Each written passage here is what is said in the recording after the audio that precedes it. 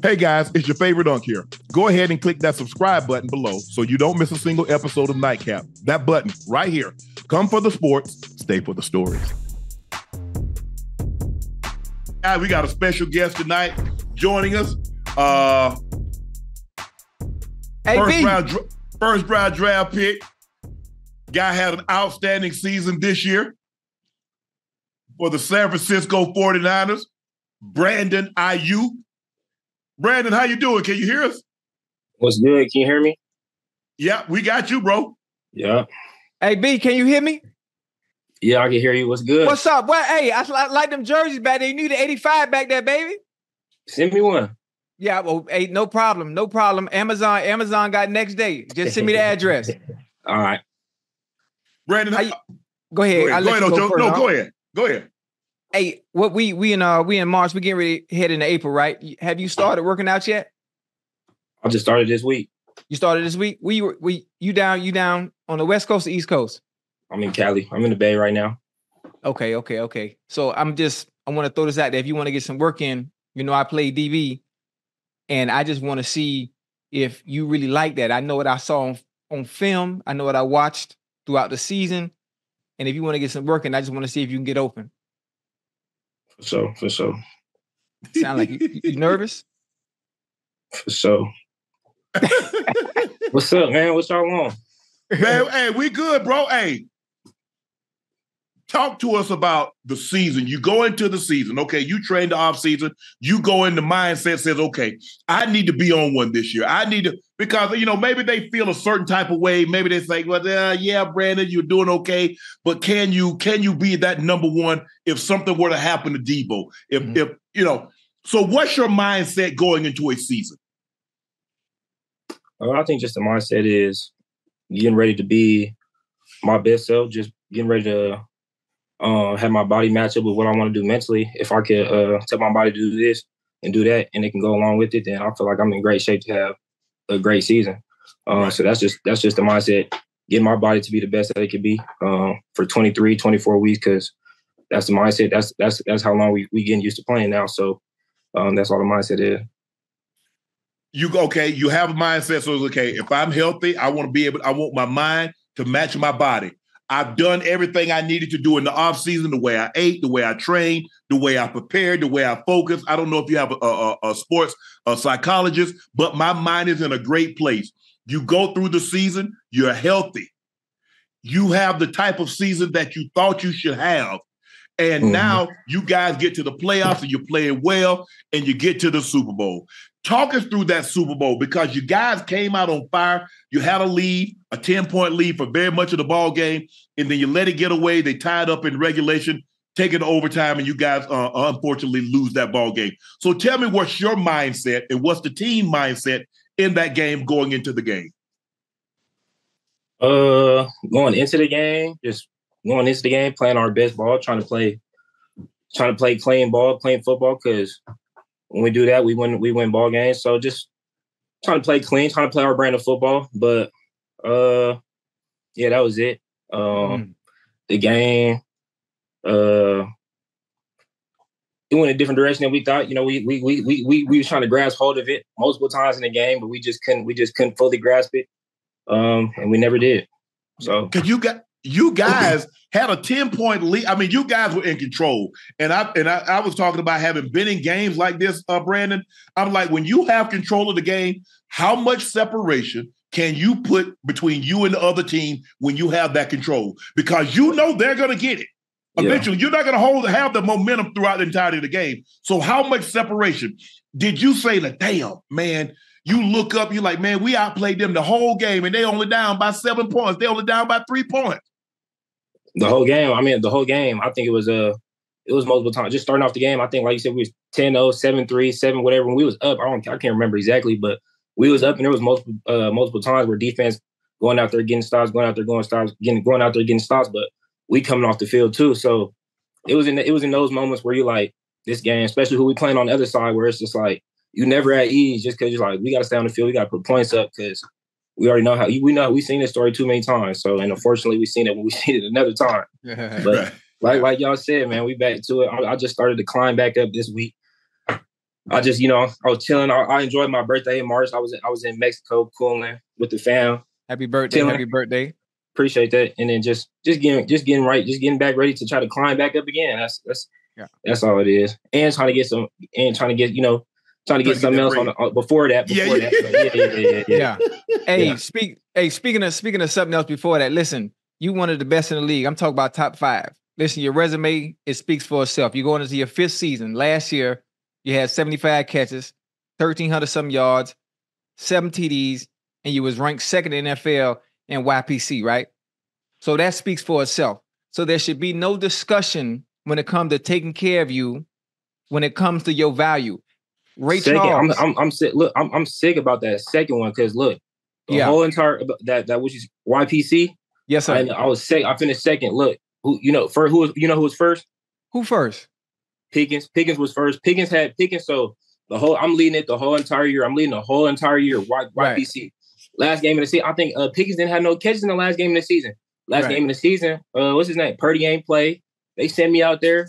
Right. And I lost it in the last week. So I'm mad about that one. I should be saying one, but it's all yeah. Yeah, but it's listen, there's certain things that we can see from the outside looking in. I can see.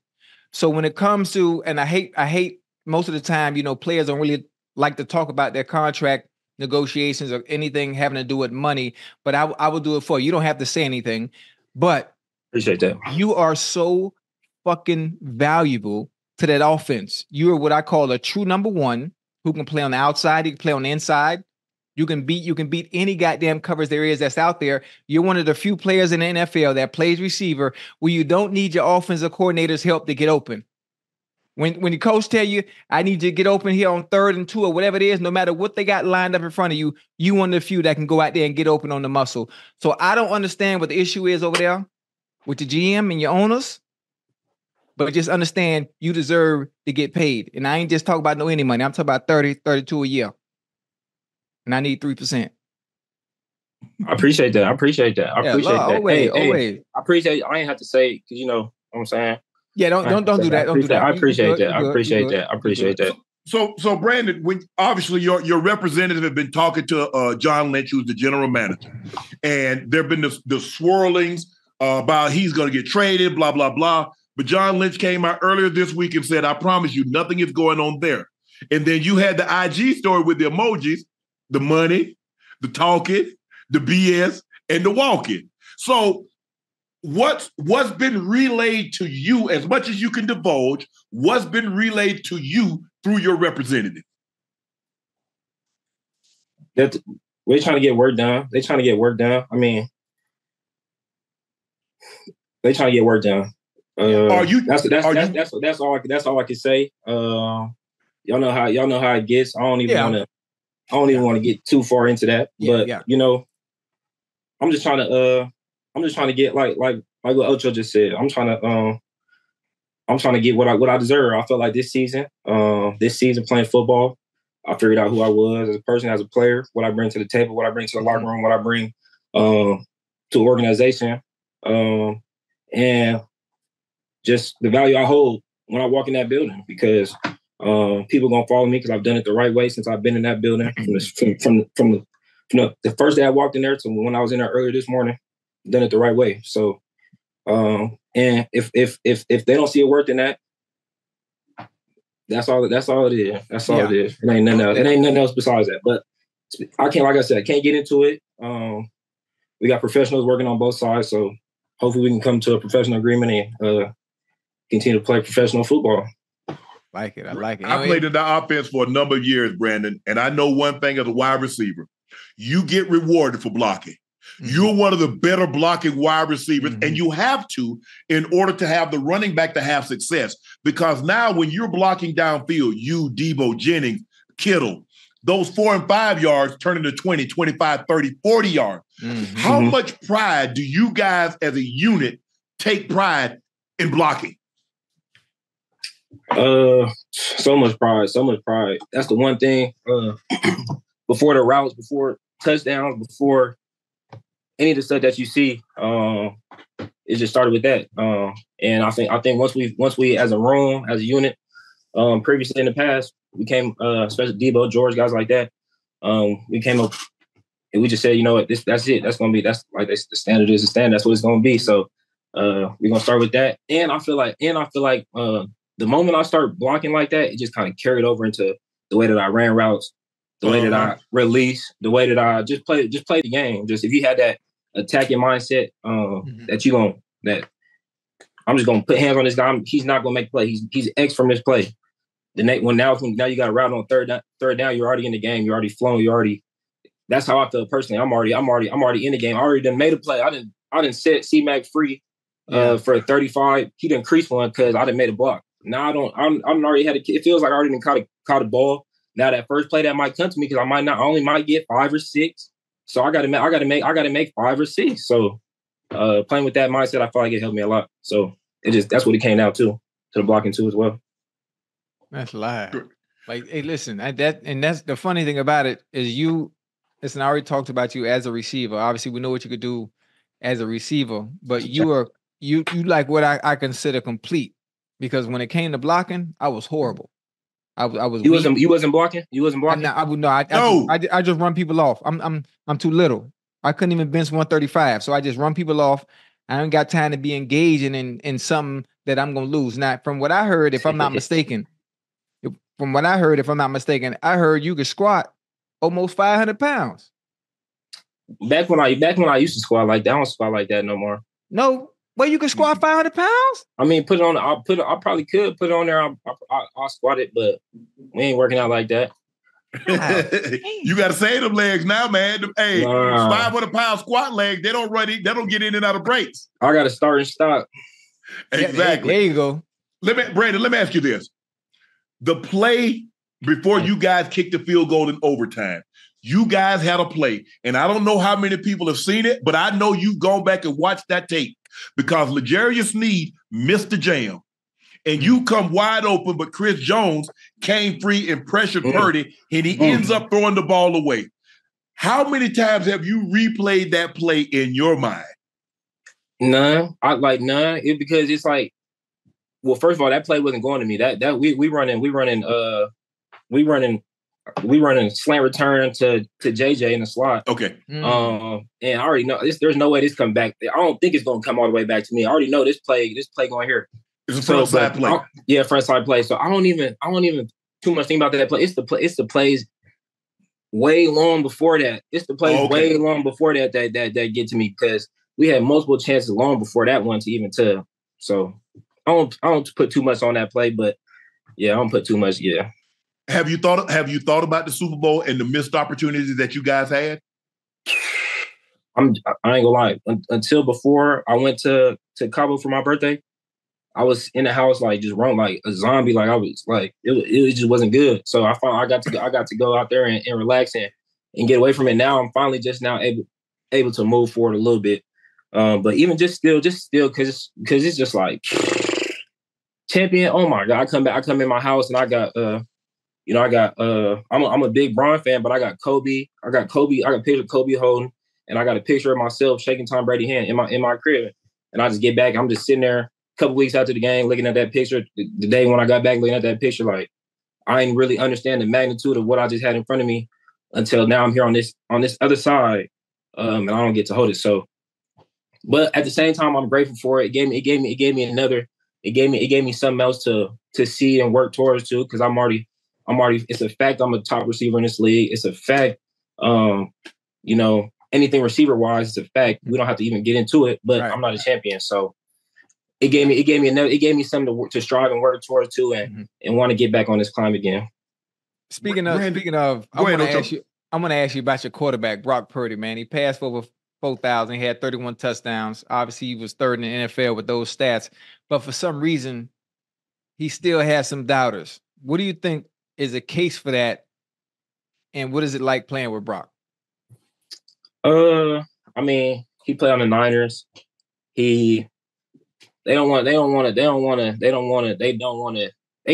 take forever. They're gonna take until the last moment possible to say, all right, we're gonna give him his credit, but we cool with that. We cool with that. I feel like he's an underdog. Myself, I feel like I'm an underdog. But you can't hold an underdog down for too long. Like you can't hold him down. No matter how hard you try, you ain't gonna hold him down. So I enjoyed playing with him. I had a lot of fun playing with him. We had only just got started, so we'll see what happens going down the road. And yeah, hopefully I'll continue to praise him. Which no matter how it goes, that he nice. He nice for real. Yeah. So he nice. He nice. He nice. You in that draft? I mean, you look at your draft. You had Henry Ruggs and Jerry Jeudy, yourself, CD, Justin Jefferson, Jalen Reagor, Pittman, and T. Higgins was in the second round. Mooney. I mean, that draft was loaded.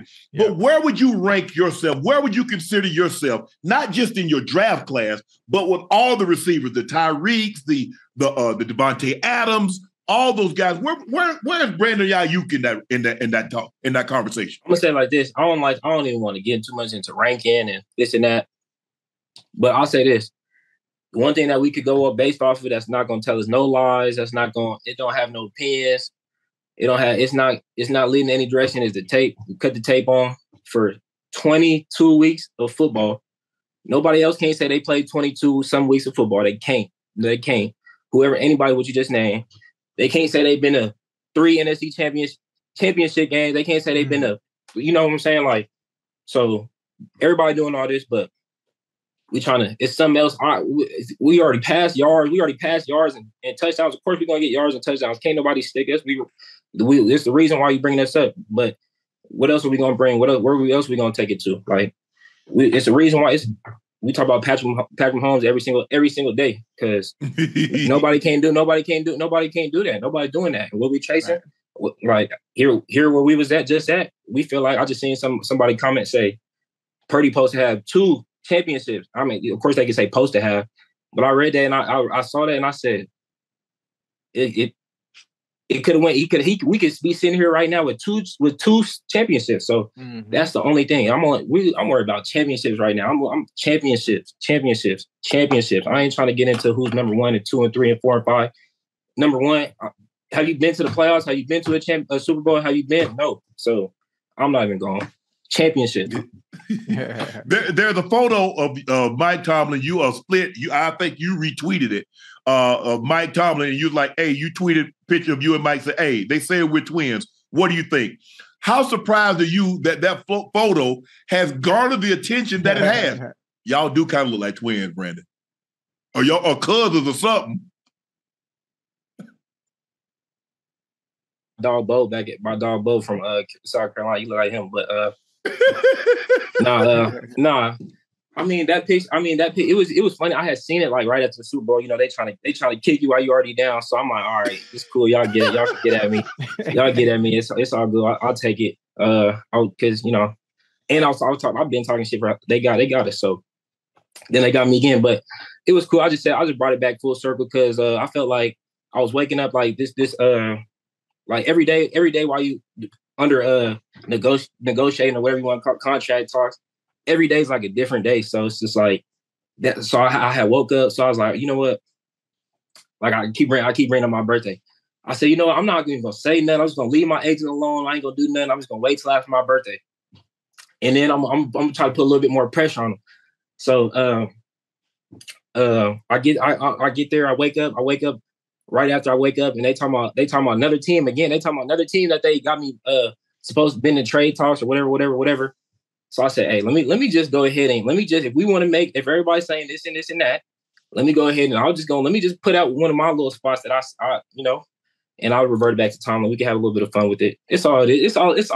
It's all in fun. Like I said, we're professionals, but it is what it is, man. But that's where the Tomlin stuff came from.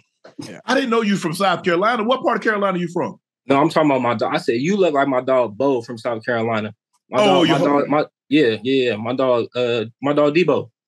Oh, Debo. Oh, okay. My bad. I was like, damn, I thought you was from like Cali or something. No, I'm from Reno, Nevada. Reno, Nevada? Yes, sir. Oh, the biggest little city in You been over there? I have not been over there, but I heard about it. No, I haven't been to Reno. Okay.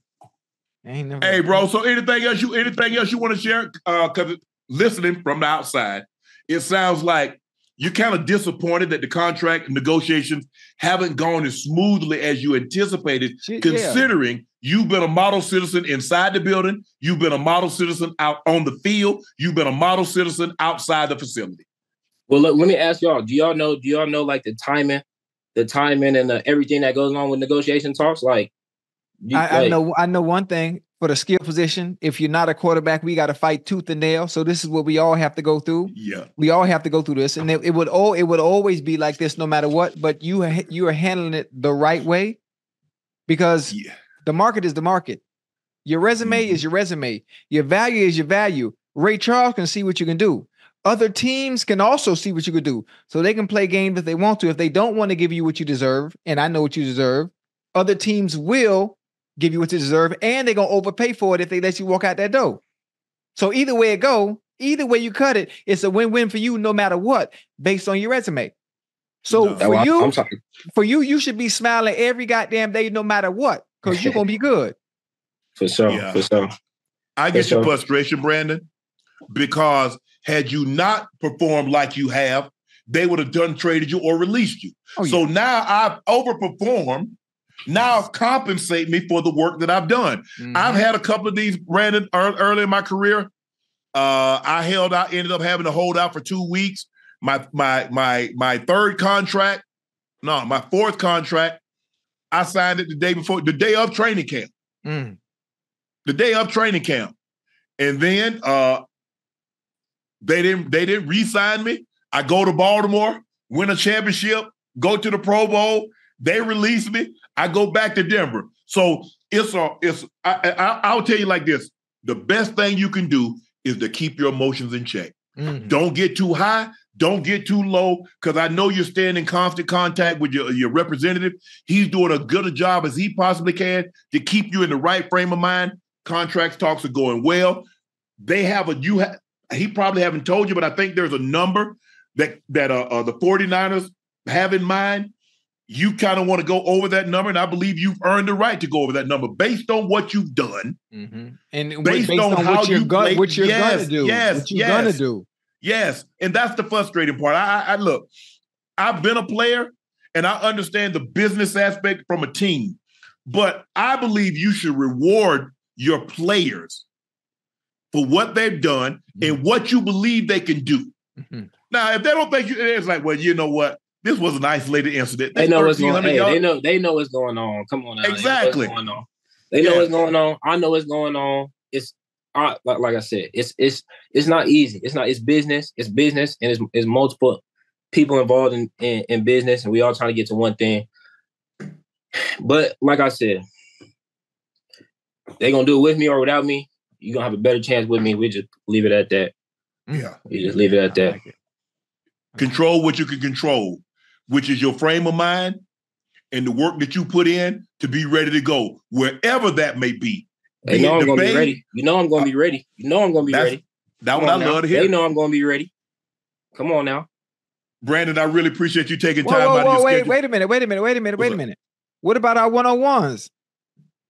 We can one-on-one hoop. We can one-on-one hoop. Nah, I play DB though. No, you don't play DB. What you talking about? Wait, Brandon. I was drafted as a DB, and they switched me to receiver because the DB room was full. I was a DB too, and then I moved to receiver because I need the pill in my hands. Okay, so you want to play basketball 1-on-1? Yeah, I'd rather hoop. I'd rather hoop than do you like that, man. But you gonna lose that. I just got some new hoop shoes. I just grabbed shout out to Adidas. I just grabbed some AE1. I'm trying to jump out the gym too. So I'm about to go hoop. All right, bet. That's gonna be my first content for TikTok. Me beating you in basketball. Yes, sir. Yes, sir. Brandon, when he said he was drafted, that means he was running behind someone. He was drafting up them, to try to get he didn't want to exert that much energy. He was not drafted as no DB. But I want to take time out right now. Thank you for joining us on Nightcap. We really appreciate you giving us some of your time, offering insight to your game, what transpired during the season, the Super Bowl, and best of luck on this contract, bro. Well-deserved. Well-deserved. Whatever you get, you deserve it. You've earned it. Yes, sir. Appreciate that. Appreciate you having me on here. I've been anytime, bro. You're welcome to come back anytime. I watch it in my cave all the time, so I was honored to pull up and talk to y'all. Chad, this is my first time talking to Chad. Chad Ocho. Yo. Yes, sir. Yes, sir. All right, baby. I love you, man. Tell C-Mac his favorite uncle said what's up. For sure. We'll do. All right. Appreciate that, Brandon. Thank you, man.